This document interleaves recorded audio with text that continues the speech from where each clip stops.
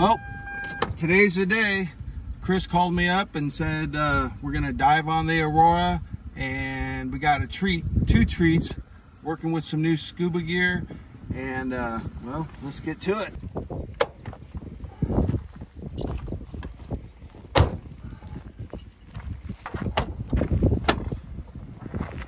So it's great weather out here.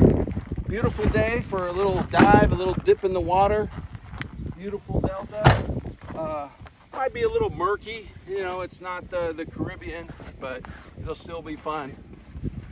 We're gonna check out the props today, the rudder, the hull, you know, see what it looks like. So I'm out here with Dave Foster, and he's about to dive down and check out the props and the rudders on the Aurora and maybe some of the bottom, check out the condition. And he's going to take down the GoPro, and he's going to take down our super bright flashlight that is, you know, was it waterproof? I don't know if it's waterproof, but we're going to find out if it works. It's waterproof, I guess. I'm kind of here for safety. You know, if something goes wrong, then I get to dive in you know, 45 minutes or so and make sure that he's not, you know, tangled up on some fishing line or something. Thank you, Smako Sports, for sponsoring this video.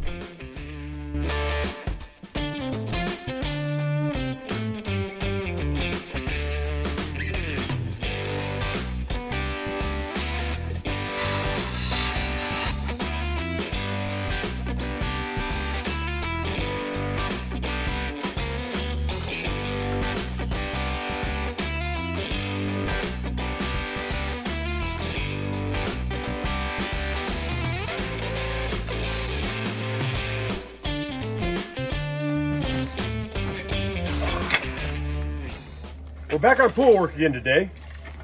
We got it cleaned out. Now it's time to do some grinding and make it look pretty.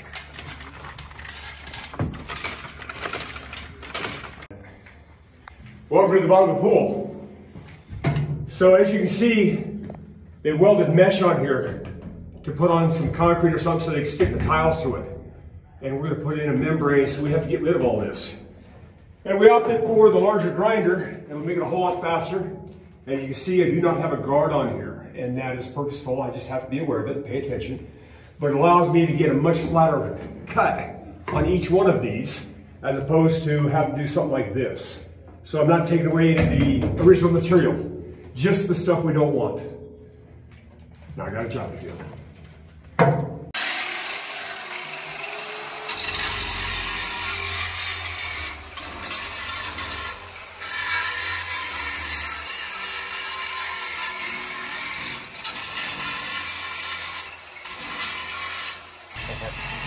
All right, I'm getting ready, getting all my tools for taping and painting, for getting some gray paint on the trim over here. I've already rolled this out with white, and now from here down, I'm gonna go with some gray, and it's gonna look really good.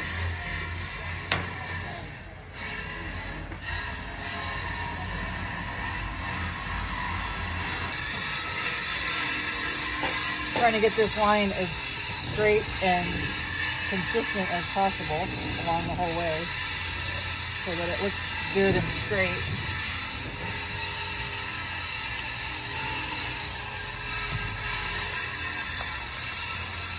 Chris and I had to make this little guide because as I was taping this off, I quickly realized in short order that the weld line that I was going off of was very inconsistent and it was going to look really bad.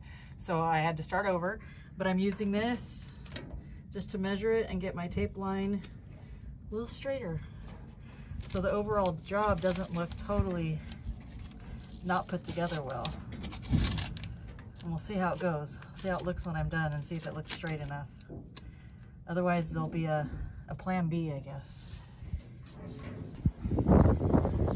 Well, today my assignment is getting up the old teak deck from right next to the swimming pool. That's been there, we never did get to it, so got to get it up, and need some tools. So unfortunately we're not quite totally organized in the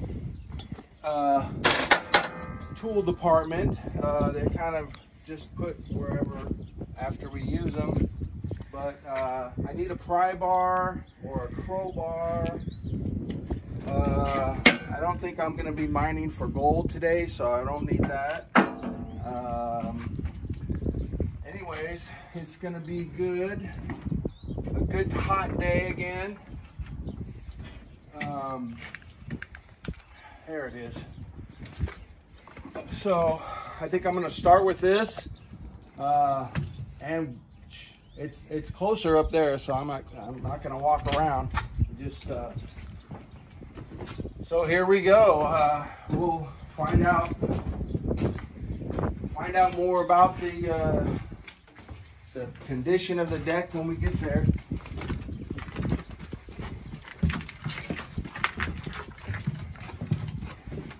There's some of our handrails right there, waiting to be restored.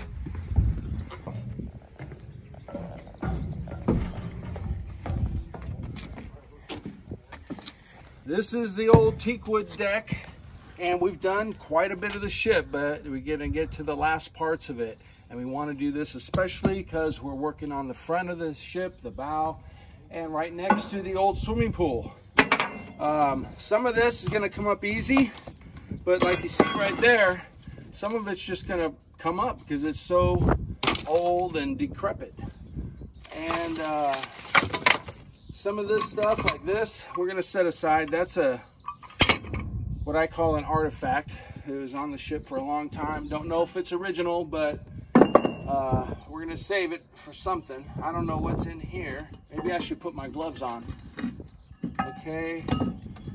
It looks like some kind of a vent. More cobwebs. I'll leave that sealed up for now. And then I think I should, oh crap. Let me get my gloves on real quick. Safety first. But like you see that one, we may have to drill out some of these plugs for the bolts. And then obviously we will have to, wow, that came out easy. Look at that. We will have to, like these bolts right here, you see, again, we're gonna have to cut those off with a cutting wheel, grinding wheel, grind them down, have Grid or Chris weld some patches on there and so it doesn't leak, and then get off all the rust and then paint it. And that's what we're gonna do. This looks like a heating duct and a lot more cobwebs or ventilation of some sort, but that'll have to be repaired or Chris will decide what to do with that. So that's my project for the day. I'm gonna be doing some chiseling, some drilling, some scraping, grinding, whatever it takes to get this deck back in shape and you know, get it down to the bare metal so we can paint it. So we'll check in later. Okay, my first job for today is moving this line back and out of the way, and then I'm going to be prepping and painting this railing.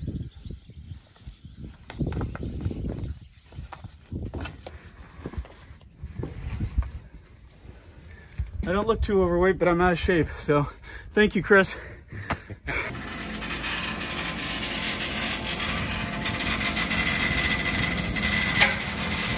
Yep, that's going to be a lot of work. So,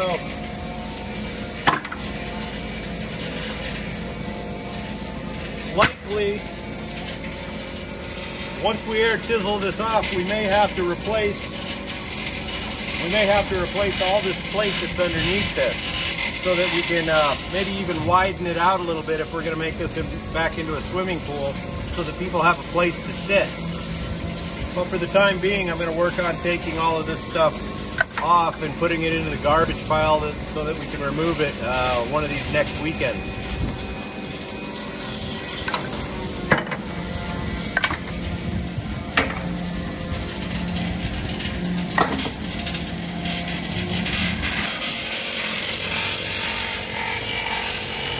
Look at that. That's what we're trying to eliminate on this boat, is thick rust like that.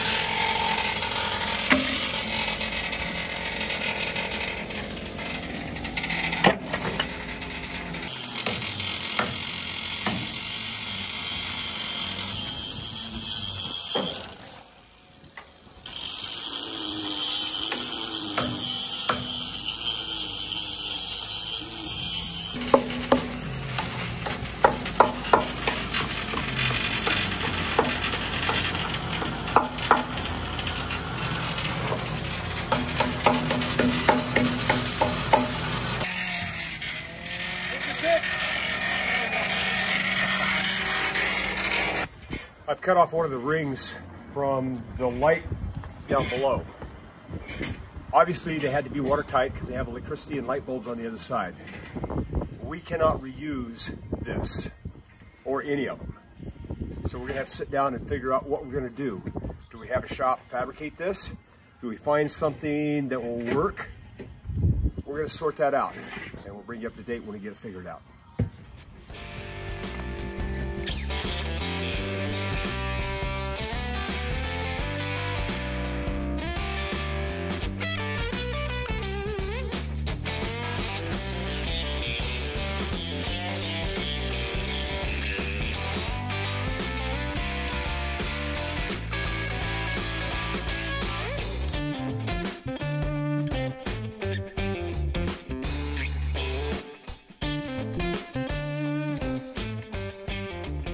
Coming along, I got about 80%, 95% of this stuff, and it's just a dirty job. Most of it's coming up pretty easily, but I still got more to do right here. And I got this little piece here. It's wedged underneath. This thing is bolted down, so yeah, I'm gonna have to get some kind of socket or something on that to maybe take out that bolt and get this one up. For some reason, this wood seems to have stayed more preserved and not as rotten as the others, but you know, who knows why. Here I am rolling the little trim right here at the bottom, and the longest part so far has been taping it off and getting it straight and correct. So this is the easy part. I am sweating, it's hot out here, and every surface on here is like stovetop hot. So it's not very easy, but I'm getting it done, and hopefully you'll see the end product and it'll look decent enough.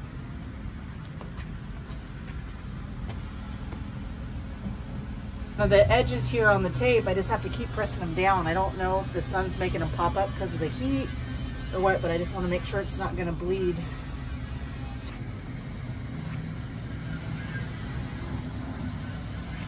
This is a big chunk of metal that's just in our way. I think it used to hold a vent fan. So I'm gonna, I think, cut this off here, and then could probably take it piece by piece because I don't think I can get under here to cut it from the bottom. So it's gonna be a little bit of work to figure out what I can take out in the biggest pieces without doing too much work.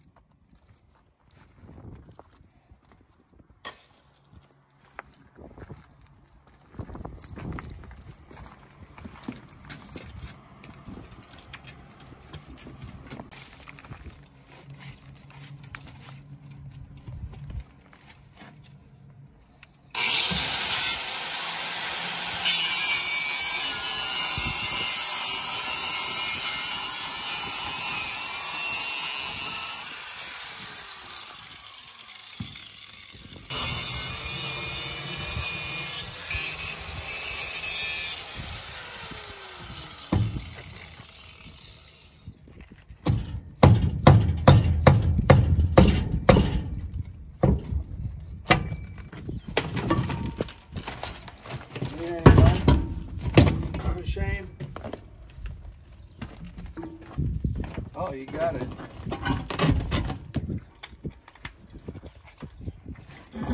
Deal. All right.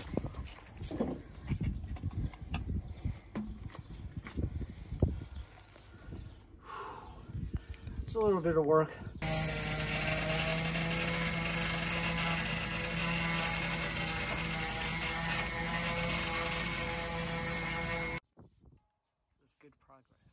Ask me about the windlass. Nope, I'm not going to do it.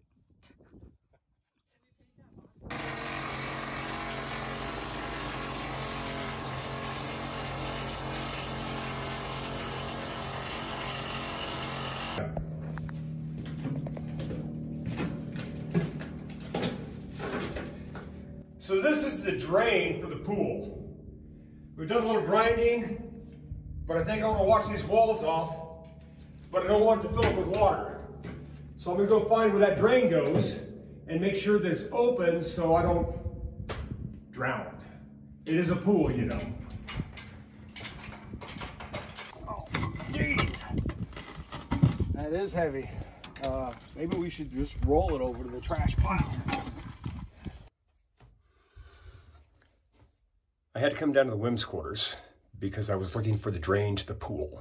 I wanted to make sure it was open so when we hose it all out, it wouldn't just backfill. And I found the drain, and this handle closes off the drain or opens it up to go out the side. That's it.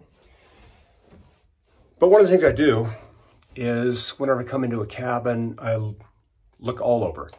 I am looking for artifacts left behind by previous tenants. And today I happen to find one. Yeah. So I found this journal right up here, tucked in that hole. And yeah, I put my fingers behind things and over the top of things just to make sure there's nothing there. And as I said, this is the women's quarters from when the ship was called the Faithful. And a religious organization had utilized this as their place of residence. What do I find first here? Return to place in roof. Read, make your entry, please. And those are all in exclamation points. So let's see what it has to say. 23rd April, 1994. Marty and I moved into our really newly painted room today. The women's quarters has just been finished, and we are one of the first to move down here. It's great. We love it. And there's some other stuff here. Aren't always you here in this room. Harley Kavanaugh, Australia. All right, this might be disturbing. Warning, this room has a supernatural presence that draws you in, holds you captive. Strange things have occurred. You laugh in your sleep and go hypo at night.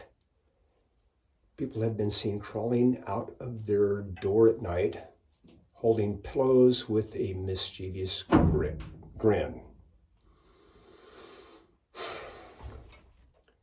I think I'm gonna go back and work in the swimming pool, but this will be revisited.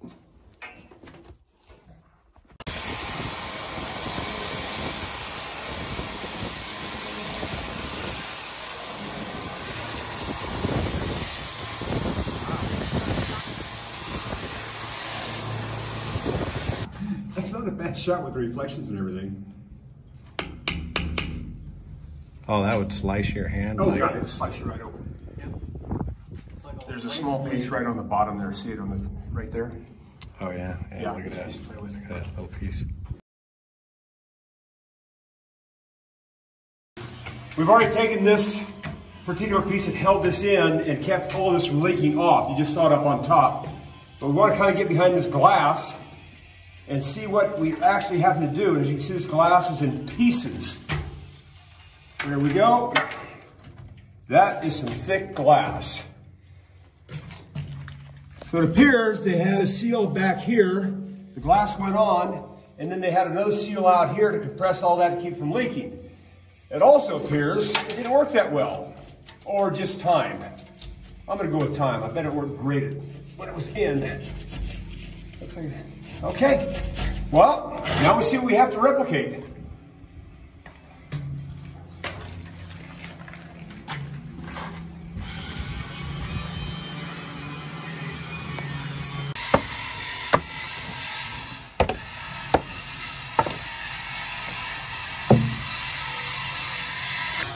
As you can see, this light bulb was painted red. I don't think it came red, but somebody painted it red.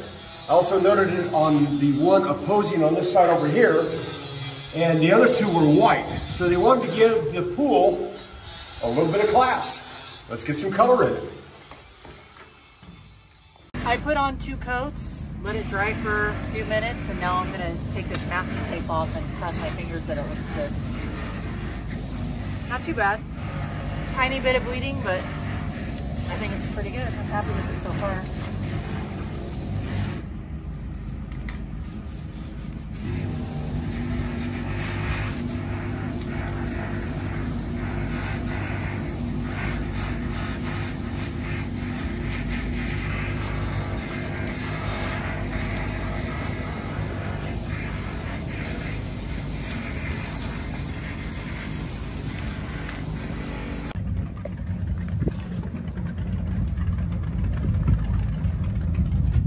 I love seeing the boats drive by. I love the interaction with the people. We get a lot of support. It makes me feel so good. So if you're on your boat, you're going by in the Delta, give us a wave. We always love it.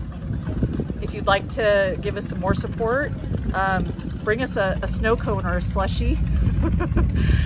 Subscribe to our YouTube channel. Tell your friends about it. Like our Facebook page. We also have a Patreon account where you can become a member. If you subscribe there, you get special benefits, and it helps us. And as always, thank you for your support. Hey everybody, this is David Foster, Aurora Restoration Project crew member. Our friends at Smako sent us some dive gear, and that means today we're gonna go down and check out the bottom of the Aurora. They sent us the S700 scuba tank and the compressor to go with it. So they sent us a really good quality 2-liter dive tank and the regulator and the pressure gauge and the compressor. So we're gonna fill this up. It may take about a half hour or so, we'll find out, and then we're gonna go diving. So we got a fill hose here, and we're just gonna hook it up really easy to the bottle or tank, like so, and then to the compressor. There we go. And we'll power it up and turn it on.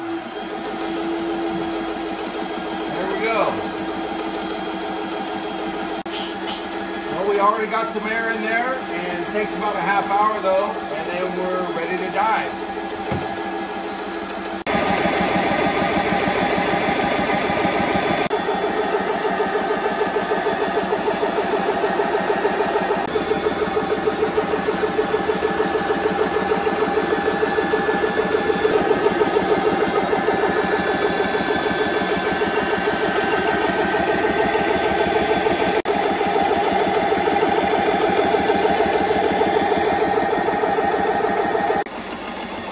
Charging about 20 minutes now, and we're up to about 2,300 pounds.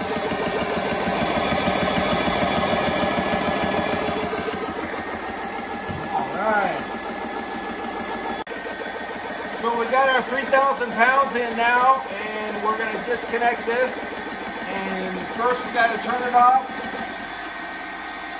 It's still a little bit warm, and it'll be warm for a while, so we're going to leave it powered up so the fan keeps blowing, and we got to bleed this off a little bit. Get the air out of the lines so we can disconnect it safely. And turn this, close it off.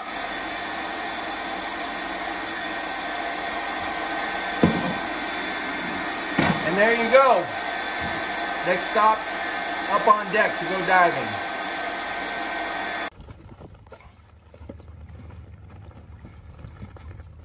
And it comes with this pretty cool little backpack. So fits in there really good. And just snug it up securely. Yeah, it is a little breezy down here, so it might be challenging.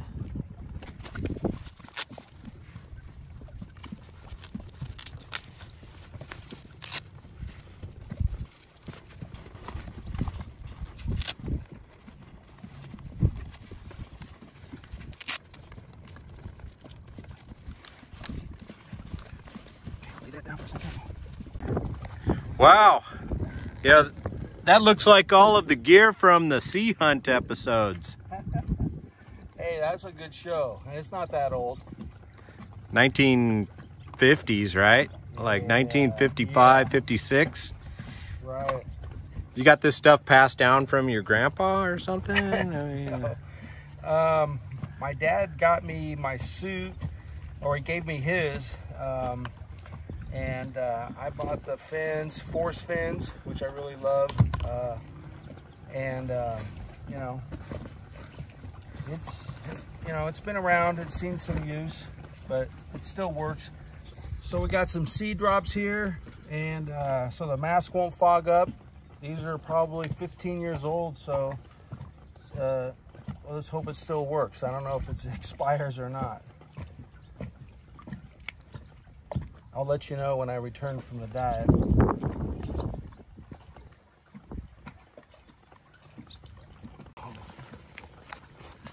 Hey, you can never go in the water without your trusty dive knife. It's not quite as big as my dad's old Aqua Lung 12-inch one, 12-inch blade, but it's pretty cool. You know, it's a tool really, not a knife.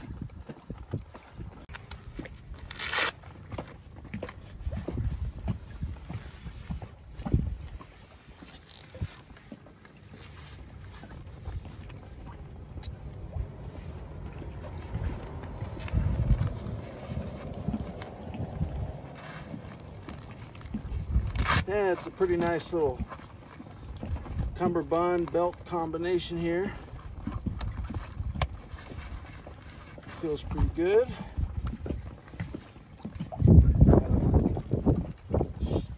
Strap right here.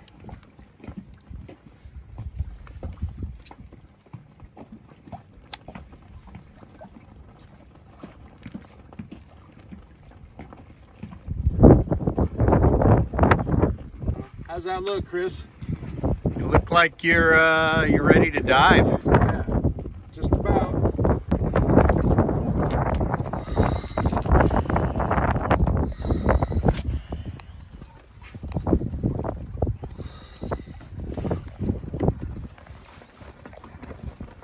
Okay, it's working.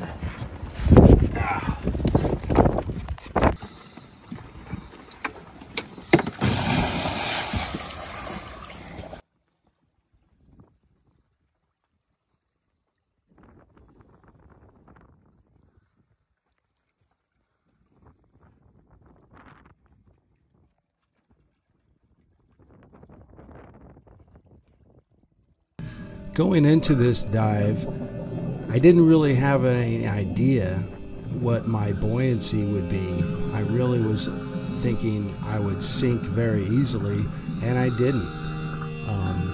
I didn't have my buoyancy compensator, and I didn't have my wetsuit or my weight belt. So I ended up going back to the surface and asking Chris for his weight belt.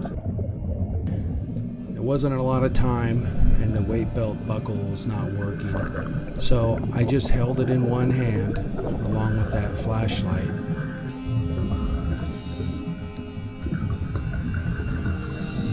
I saw these big holes in the rudder. They were obviously machined during the making of the rudder, but I just wondered what they were there for.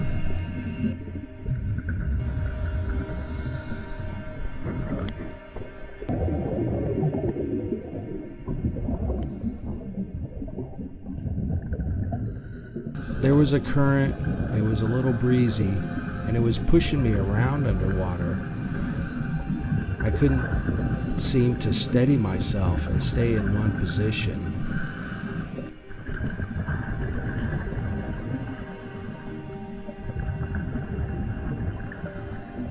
The camera screen turned off, and I couldn't even see what I was actually filming. I was just hoping that the camera was still recording. I tried to keep the camera about 12 inches to 2 feet from the ship.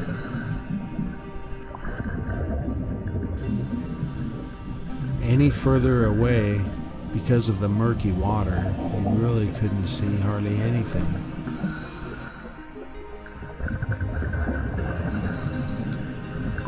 But it worked out, and we did get some good footage.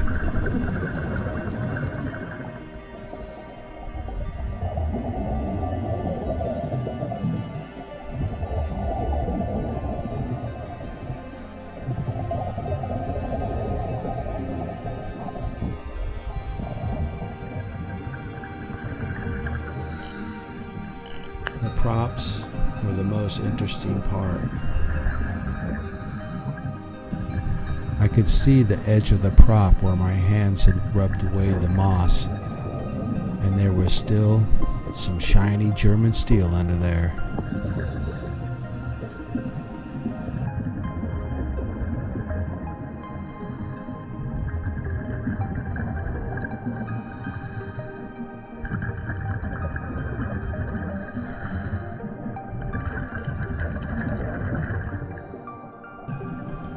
It was a little challenging to hold my position and clear my mask while holding the weight belt and the camera, but I got it done.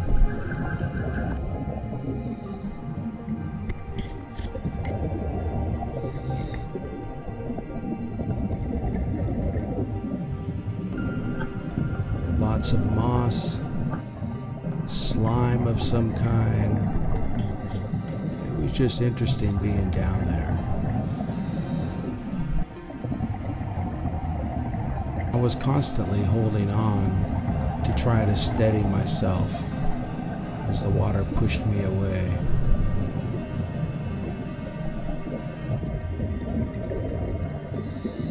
The moss was slippery, and with the current, it was really hard to hold on to that prop.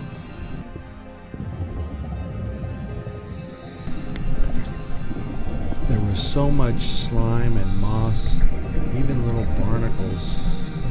I just wanted to start scraping it off right then. After checking the pressure gauge on the tank, I could see that it was pretty low. And time to return to the surface. It had been a good dive.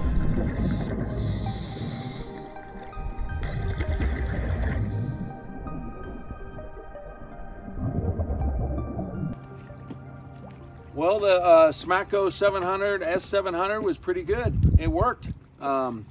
Was down there for probably 15 minutes, and you know, did the job. We got some footage of the props and you know, barnacles, something, you know, stuff like that. But yeah, it's a good rig.